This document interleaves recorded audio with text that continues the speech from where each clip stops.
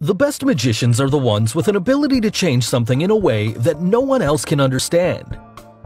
But still, there are a few curious ones like us who love to analyze as to how it was done. So, be it Shin Lim's amazing card magic, or Steven's famous Rubik's Cube magic.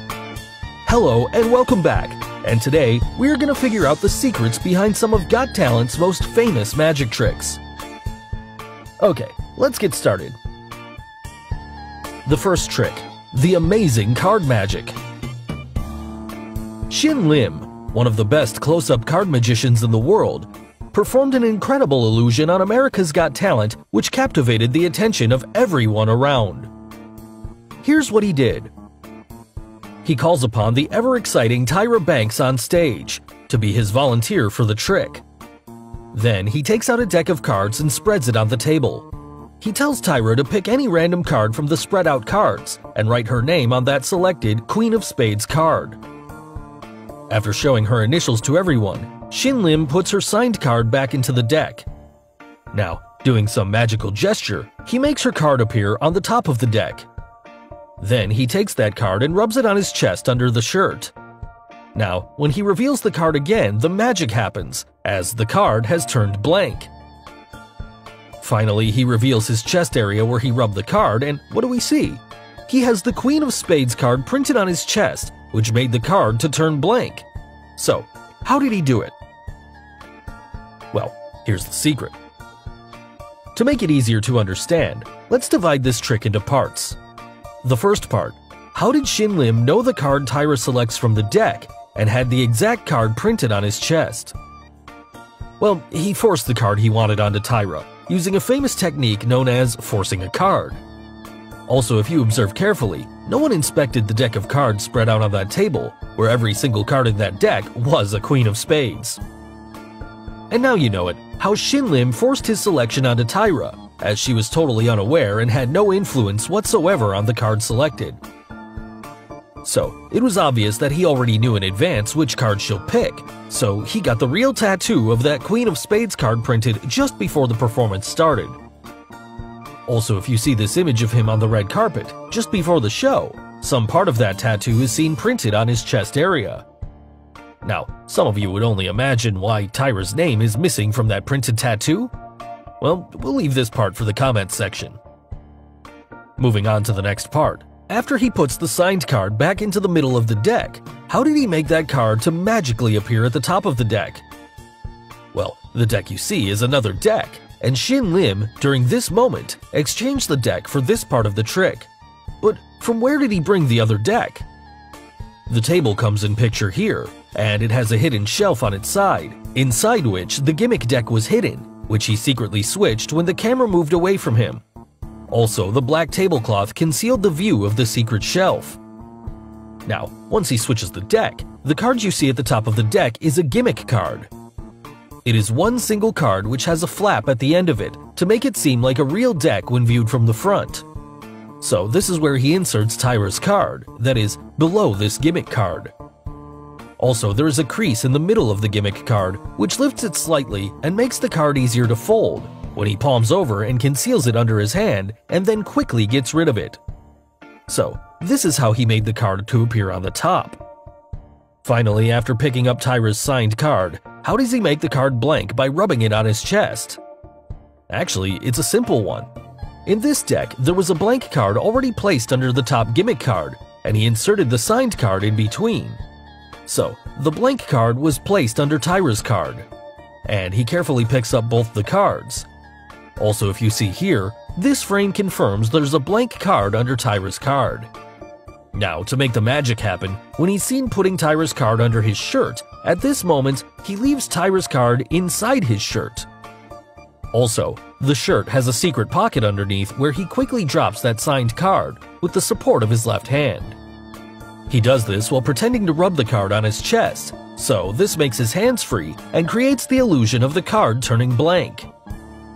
Finally, after revealing the tattoo, when he brings his hands back toward the printed card on his chest, at this moment, he gets hold of that signed card from the secret pocket and pushes it into his mouth.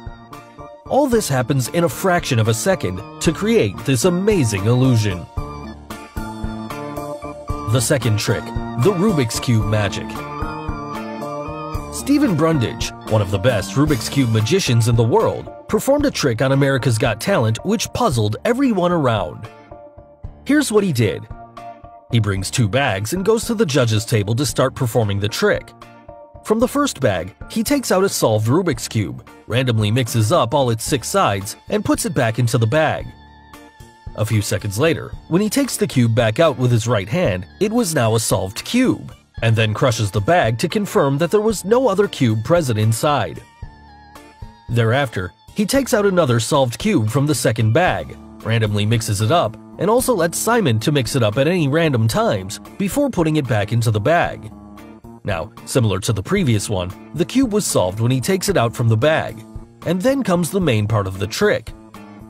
He takes out Simon's randomized cube from the bag and tells him to cover it up on all 6 sides. Finally, he mixes up the solved Rubik's Cube, which he took out from the bag, and turns it to match Simon's randomized cube on all 6 sides. So, how did he do that? Well, before revealing the secret, if you haven't subscribed to our channel yet, make sure to subscribe and hit the bell icon so that you get instant notifications of our new video uploads. Now, let's quickly get to the secret. The trick consists of 2 parts, the one involving the first bag and then the second bag.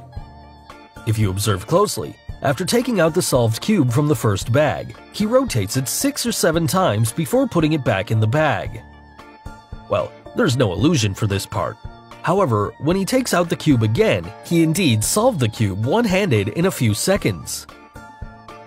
And Stephen, being a professional Rubik's Cube solver, he remembered those 6 to 7 moves and had practiced it many times to solve it in a few seconds using only his right hand. Now, for the second part, here the trick involves misdirection along with the skills. When he takes Simon's mixed up cube, here, if we pause the frame, just remember this side of the cube. Remember the 4 adjacent yellows. Now he puts Simon's cube into the bag and takes out a solved cube, and then the randomized unsolved cube and hands it over to Simon. Also at the end, when he matched up both cubes, none of its 6 sides matched with the cube Simon had mixed up. Yes, the one with the 4 adjacent yellows. So it's obvious, before he put Simon's cube inside the bag already had 2 cubes, the one in a solved state and another, the unsolved cube, prepared as per what Stephen wanted. Finally, he knew the moves, so he mixes up the solved cube in a very quick time, and indeed, the 2 cubes match to perfection. So now we know it. Simon's mixed up cube, after he puts it inside the bag, he secretly puts it on the floor in a move of misdirection during this moment. Also, if you see his fingers partially crushing the bag, it confirms that there were cubes already present inside. So finally, the last and a very famous trick on our list, the disappearing spheres trick. Josephine Lee, one of the best female magicians, performed an amazing disappearing act on Britain's Got Talent, which wowed everyone present. Here's what she did.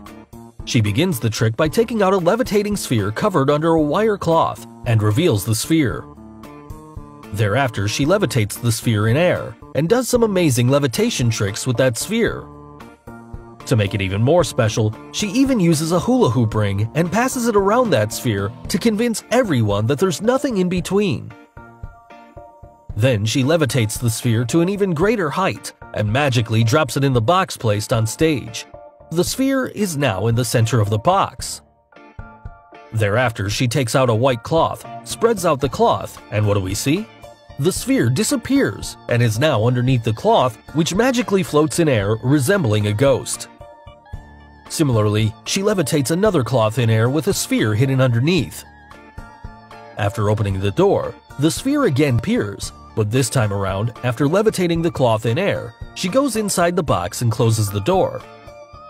Finally, the box opens, the levitation stops, and she ends the trick with a unique disappearing illusion that saw her apparently teleport through the box onto the stage.